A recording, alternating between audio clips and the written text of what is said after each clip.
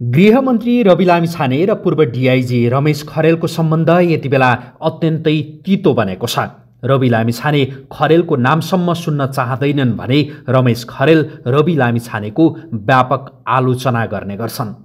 रवि लामिछाने गृहमन्त्री बनेपछि पछिल्लो पटक त रमेश खरेलले रवि लामिछानेलाई लोभी पापी भन्न समेत भ्याएका छन्।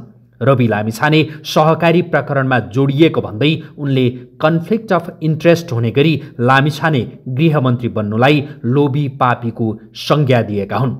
खरेलले आफू लामिछाने र रासोपासँग अहिले नरहेको भन्दै लोभी पापीहरूलाई चिनेपछि आफू त्यहाँबाट बाहिरिएको जनाएका छन्।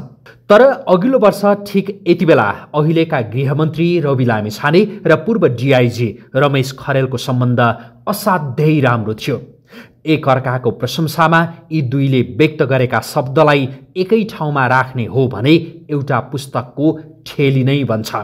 सम्बन्ध यतिसम्म राम्रो थियो कि रवि लामिछाने र रमेश खरेलले एकअर्कालाई गृहमन्त्री र भावी प्रधानमन्त्री भन्न भ्याएका थिए।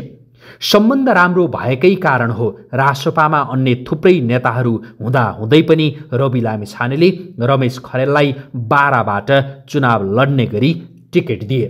जबकि त्यतिबेला रमेश खरेलको आफ्नै छुट्टै दल थियो, नेपाल सुशासन पार्टी नाम गरेको दल। गत वर्ष मङ्सिरमा भएको चुनावमा आफ्नै पार्टीबाट काठमाडौँ 1मा चुनाव लडेर हारेका खरेल रवि लामिछानेले बाराबाट उपनिर्वाचनमा टिकट दिने भन्ने बित्तिकै नेपाल सुशासन पार्टी अलपत्र पारेर रवि लामिछानेका पछि लागेका थिए। उनले टिकट पनि पाए, तर चुनावको नतिजा आउँदा भने रमेश खरेलको जमानत नै जफत भइदियो। उपनिर्वाचनमा लडेका अन्य दुईजना रासोपाका नेता रवि लामिछाने र डाक्टर स्वर्णिम वाग्लेले शानदार जित हात पार्दै गर्दा रमेश खरेलले लज्जाजनक हार बेहोरेपछि स्वाभाविक रूपमा उनी रन्थनिएका थिए। उनलाई आशा थियो निर्वाचनमा पराजय बेहोरे पनि रासोपाका सभापति रवि लामिछानेले पार्टीभित्र आफूलाई कुनै सम्मानजनक पद दिन्छन् भन्ने।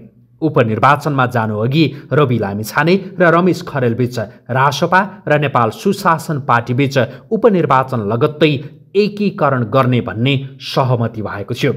तर उपनिर्वाचन सकिएपछि लामिछानेले उपनिर्वाचनमा लज्जाजनक हार बेहोरेका रमेश खरेललाई भाउ दिएनन्।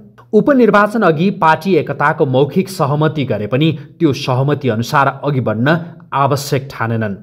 यहीबाट रमेश खरेल रवि लामिछानेसँग बिच्किएका थिए। आफूले स्थापना गरेको पार्टी नेपाल सुशासन पार्टीसँग एकता गर्न समेत रवि लामिछानेले नमानेपछि रमेश खरेल लामिछानेसँग रुष्ट बनेका हुन्। पार्टीमा सम्मानजनक पद पनि नदिने र पार्टी एकता गर्न पनि नमान्ने भएपछि लामिछानेलाई केही महिना अघि नै रमेश खरेलले तपाईसँग मेरो कुरा मिल्ला जस्तो छैन भनेका थिए। तर लामिछानेले भने रमेश खरेललाई पार्टीको केन्द्रीय सदस्य बनेर पार्टीमा काम गर्न सुझाव दिएका थिए। आफूलाई मात्रै पार्टीको केन्द्रीय सदस्य भन्दा सुशासन पार्टीमा रहेर काम गरेका अन्य साथीहरूको मान मर्दन हुने भन्दै उनले कम्तीमा पनि आफ्ना तर्फबाट 7 जनालाई केन्द्रीय सदस्य बनाउन भनेका थिए। तर रमेश खरेलको आग्रह रवि लामिछानेले सुनेनन्। महोत्तरीको जलेश्वरमा भएको रासोपाको बैठकबाट लामिछानेले खरेललाई केन्द्रीय सदस्यका लागि पुनः प्रस्ताव गरे। तर एक्लै केन्द्रीय सदस्य नबन्ने अडान रमेश खरेलले लिए। उनको सोही अडानका कारण रमेश खरेलको नाम केन्द्रीय सदस्यमा राखिएन। केही समय रमेश खरेल रासोपाको साधारण सदस्यका रूपमा नै रहे। तै रवि लामिछानेले पार्टी एकता गरेर नेपाल सुशासन पार्टीका अन्य साथीहरूको पनि सम्मान गर्छन् कि भन्ने आशमा उनी साधारण सदस्यकै रूपमा रासोपामा बसे। तर रवि लामिछानेले महामन्त्री मुकुल ढकाल मार्फत रमेश खरेललाई कागजी अस्तित्वमा मात्रै भएका पार्टीसँग एकता नगर्ने भन्न लगाएपछि भने रमेश खरेलको मन नराम्रोसँग कुँडियो। अपमानित तवरले रासोपामा रहनुभन्दा बरु निष्क्रिय रहनु नै उनले उत्तम ठाने।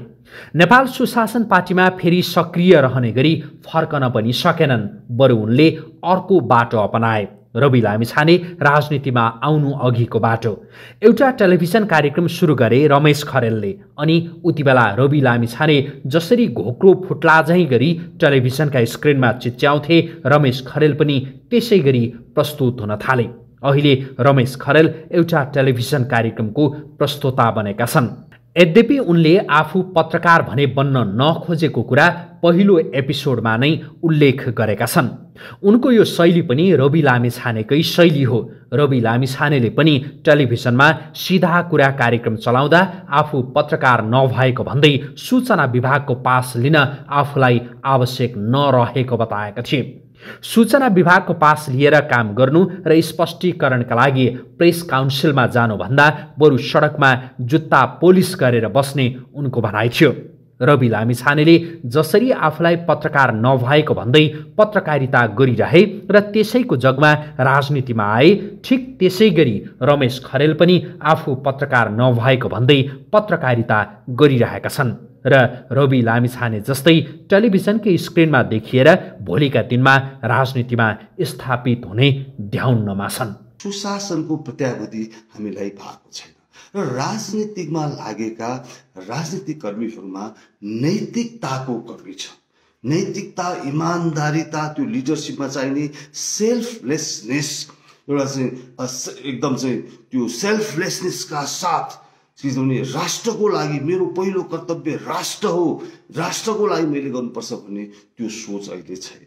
त्यसकारणले मलाई विश्वास छ अब अहिले हेर्नु न, अहिले मन्त्रीमण्डलका मान्छेहरूको कुरा हेर्नु, कन्फ्लिक्ट अफ इन्ट्रेस्ट भएका मान्छेहरू प्रशस्त छन्।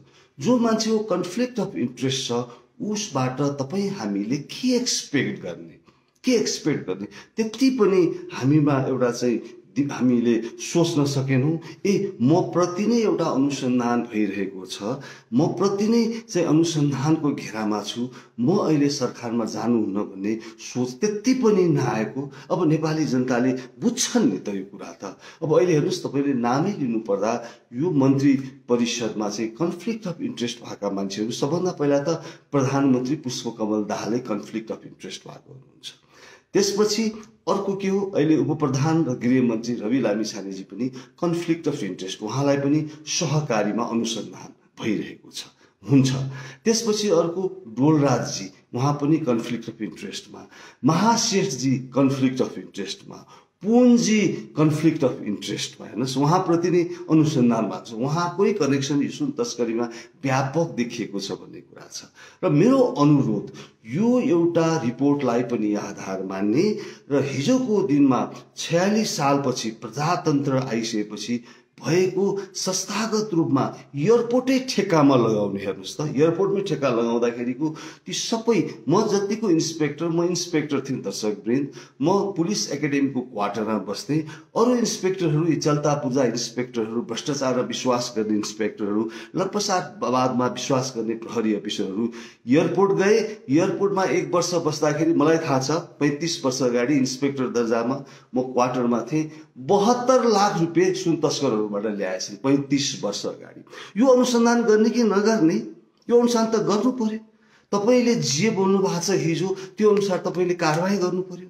फेरि दुःख कुरा के छ भने यो देशमा जोसुकै होस्, कांग्रेस होस्, एमाले होस्, माओइस्ट होस्, रासोपा होस्, तपाईँ गहन अध्ययन गर्नुहोस् त।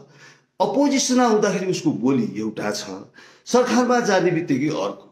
हेर्नु, यो कति दुर्भाग्य हो। अब यो पनि तपाईँ हामीले छान्न सकेनौँ भने अनि दोष कसको दर्शकवृन्द, दाजुभाइ दिदीबहिनी, दोष हाम्रै हो। हामीले छान्नु पर्यो, त्यो व्यक्ति छान्नु पर्यो जो अपोजिसनमा बस्दाखेरि पनि उसको भोइस त्यही हुन्छ र सरकारमा गए पनि त्यही हुन्छ, त्यही ऊर्जाका साथ काम गर्छ, त्यस्तो मान्छे छान्नु पर्यो। यति भन्दै आज सम्पूर्ण दाजुभाइ दिदीबहिनीहरूलाई यो आजको सुन तस्करीमा किन माओवादीमा सुनमोह भयो भन्ने कुरामा हामीले विश्लेषण गरेका छौँ, अध्ययन गरेका छौँ, तपाईँहरूलाई जानकारी गरेका छौँ। यो 9 बजे स्पेस फोके टेलिभिजनमा जनता जनार्दन प्रोग्राममा सबै उपस्थित भएर हेरिदिनु होला, कमेन्ट गरिदिनु होला, सेयर गरिदिनु होला भन्ने अनुरोध गर्दै अन्तमा मेरा दाजुभाइ दिदीबहिनीहरू, यो देश बनाउनको लागि तपाईँ हामी नै, जनता नै जनार्दन हुनै पर्छ। हामी कसैको अन्धभक्त हुनु हुँदैन। कसैले गल्ती गरेछ भने यसले गल्ती गर्यो भन्नै सक्नुपर्छ। त्यो आत्मसम्मानका साथ बाँच्न सक्नुपर्छ।